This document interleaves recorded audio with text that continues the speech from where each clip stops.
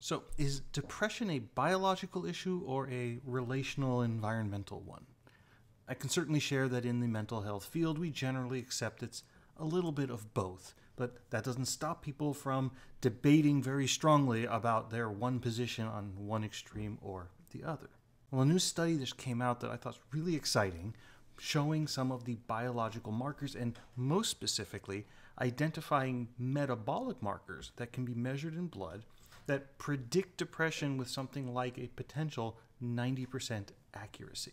In particular, they found that just 5 biomarkers could fairly accurately identify severe depression and suicidal ideation in the about 100 people that they tested out of the hundreds of possible biomarkers. Now, interestingly, which 5 biomarkers differed depending on whether it was the males or females in their study, but it was still 5, and a lot of them focused on mitochondria.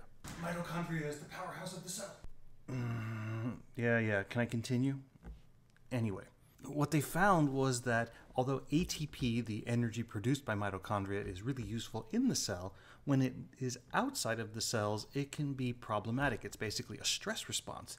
And their hypothesis is that when they find it there, that the suicidal ideation may be the body's basically attempt to rectify the perceived environmental stressor. And they also found some metabolic deficiencies that, if their research pans out and seems to be replicated, might be fixed with over-the-counter supplements, things like folate and carnitine. Now, importantly, I'm not saying go just find these supplements and take them now, because the research needs to be replicated, and then we need to isolate how and if taking those supplements actually does help in follow-up studies.